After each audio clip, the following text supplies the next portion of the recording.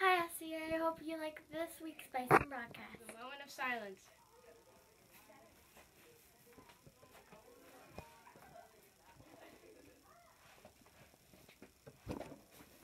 Now it's time for the pledge.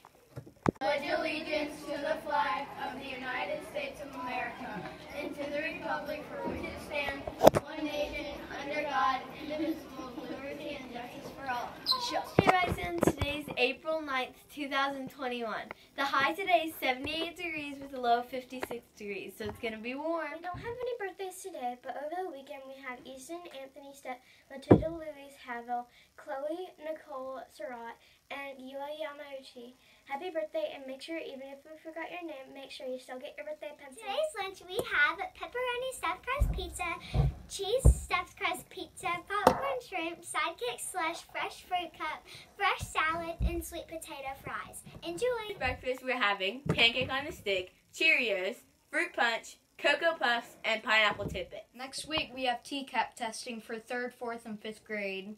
And 1 month of school left, boys! Yeah!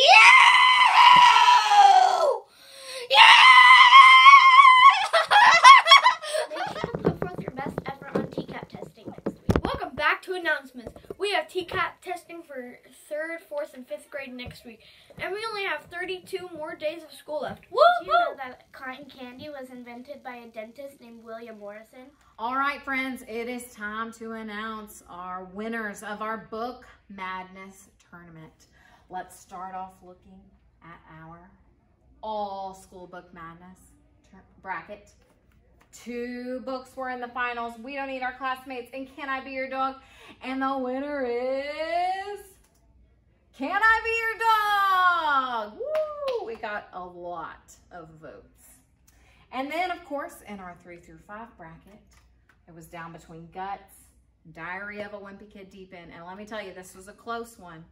There was only 8 votes that made the difference here. And the winner is Guts. I hope you enjoyed reading all of our books on our brackets this year. And I'll see you later. For this week's book recommendations, I recommend Lifeboat 12 by Susan Hook. It's a great book. It's a chapter book. It's a good size. It's about the Nazis bombing London every night. It's time for 13-year-old Ken to escape. He goes aboard the luxurious ship with great meals and he meets new friends. And they told him they were out of danger.